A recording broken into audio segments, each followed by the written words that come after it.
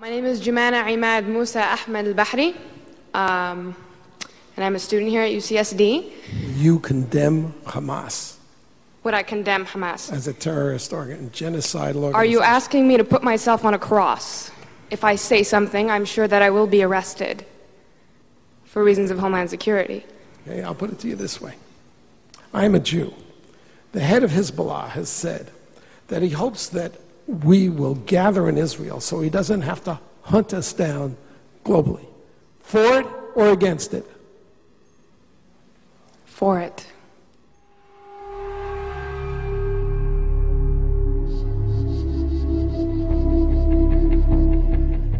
نكرره في كل عام الموت لأمريكا.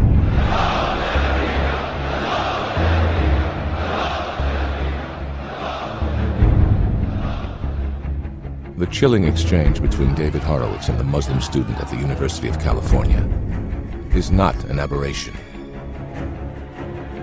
It occurred during Israel Apartheid Week, a protest sponsored by the Muslim Students Association. Israel Apartheid Week is being held on campuses across the United States. It is designed to portray Israel as a killer of innocent children, as a state that occupies Palestine and oppresses its people, as a state that does not deserve to exist. The truth of the matter is, your days are numbered. We will fight you until we are either martyred or until we are victorious. That's how we look at it. MSA UCSD presents Justice and Palestine Week 2. Empower the Individual 2. Continue the Resistance. The Muslim Students Association is an arm of the Muslim Brotherhood. The Brotherhood is also the creator of Hamas, the terrorist party that rules Gaza. The founder of Hamas has said, "There is no place for you Jews among us, and you have no future among the nations of the world. You are headed to annihilation." To annihilate the Jews, the armies of Hamas have fired thousands of rockets into unarmed Israeli towns. Together with Hezbollah, they have amassed tens of thousands of rockets on Israel's northern and southern borders. The weapons are supplied by Syria and Iran. The Iranian dictator has threatened to wipe Israel and America off the face of the earth.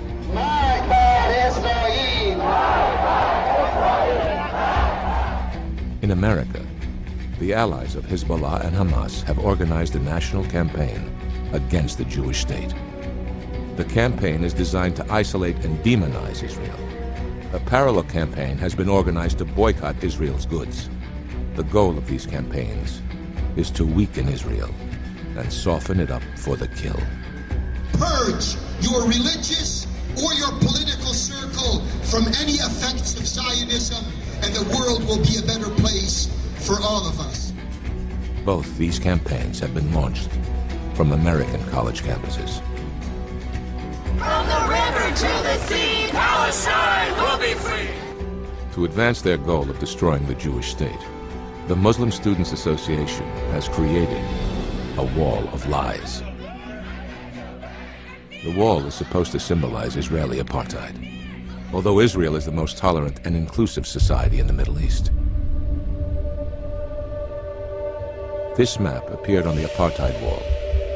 It was erected on Library Walk in the center of the University of California, San Diego campus.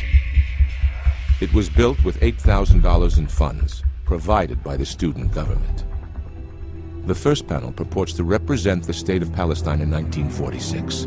This is a lie. There was no such state in 1946, or ever. The area on this map, which is falsely labeled Palestine, was actually only 1/5 of the area called the Palestine Mandate. It had been part of the Turkish Empire for 400 years, before the Turks were defeated in World War I. The British victors administered the mandate and promised it to the Jews. The Turks are not Arabs. There never was an Arab state or country called Palestine. But in 1922, the British reneged on their promise. They set aside 80% of the mandate to create the state of Jordan. The map on the apartheid wall shows only the remaining 1/5, most of which was an arid desert. The name Palestine is not Arabic. It is a Roman name for the region around the Jordan River. It means Philistine. The Philistines were not Arabs. From the river to the sea, Palestine will be free. The allies of Hamas on American college campuses chant, "From the river to the sea." What they mean is the obliteration of the Jewish state from the Jordan River to the Mediterranean Sea. Palestine will be free. Palestine will be free. From the river to the sea. From the river to the sea. ومشروعنا النهائي فلسطين، كل فلسطين كان اعترف للعدو الإسرائيلي. Jordan occupies 4/5 of the original Palestine Mandate. It is ruled by a Hashemite minority. But there is no movement in the Middle East or on American campuses to liberate the Palestinian Arabs of Jordan from Hashemite rule. There is only the movement to push the Jews into the sea.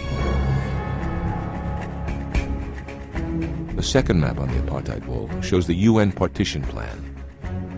This plan divided the remaining portion of the original mandate equally between the Arabs and the Jews.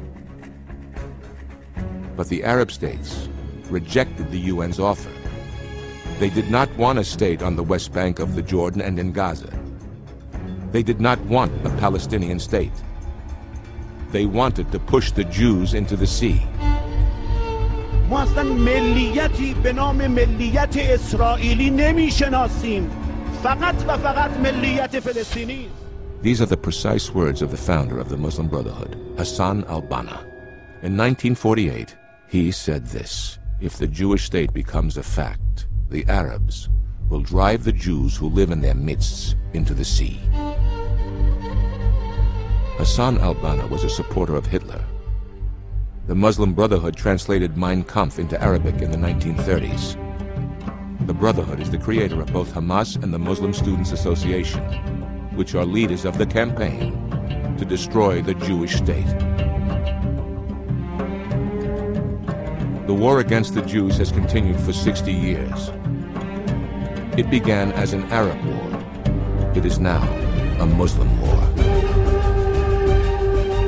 The Hamas Charter says, Israel will exist and will continue to exist until Islam will obliterate it, just as it has obliterated others before it. Imam Yosef al-Qaradawi, the spiritual leader of the Muslim Brotherhood, said this: "Throughout history, Allah has imposed upon the Jews people who would punish them for their corruption. The last punishment was carried out by Hitler. By means of all the things he did to them, even though they exaggerated this issue, he managed to put them in their place.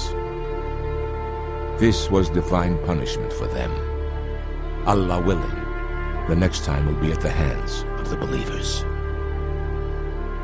In other words, Islam will finish the job that Hitler started. Free Palestine! From the river to the sea, Palestine will be free. Israel, Israel, you can't hide. We charge you with genocide.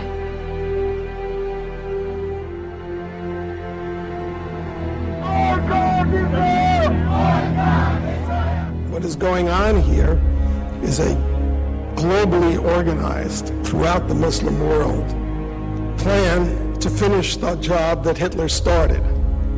And unlike the Nazis, who hid their final solution, the Muslim radicals shouted from the rooftops.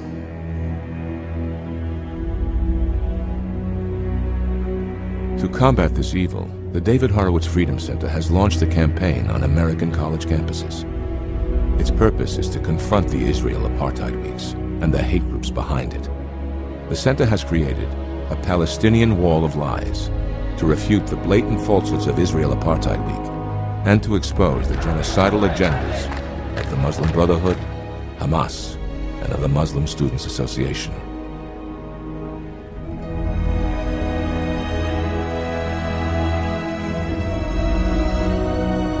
The hour is late, and we need your help.